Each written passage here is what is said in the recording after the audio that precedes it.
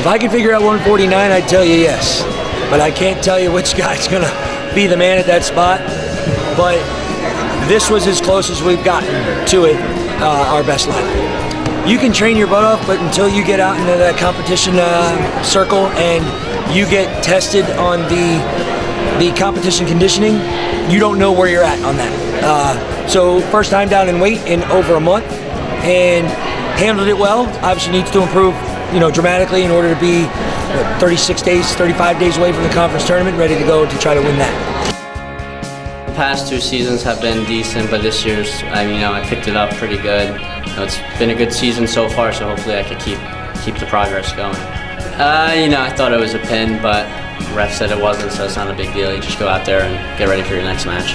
It helps with just, getting the team going. You see a teammate get bonus points, so you want to go out there, the next guy get bonus points. It just helps the team, get extra points just to dominate the other team. So it really, puts on the show, and it helps big time.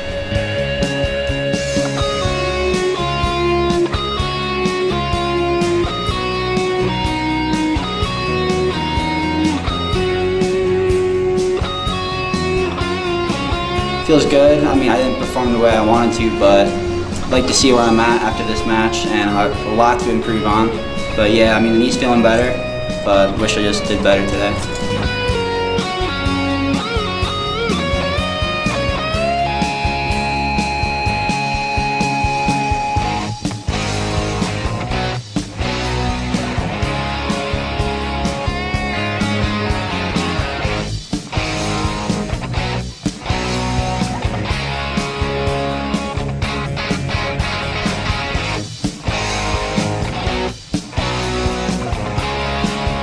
Got to get better on bottom because they're very good on top. They're better than them on top.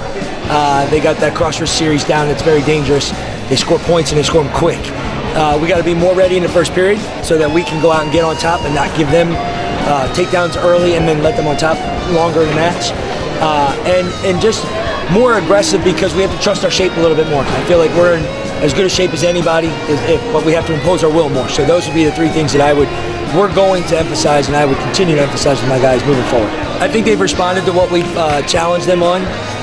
I think their aggressiveness is where it needs to be, always needs to be worked on and improved on.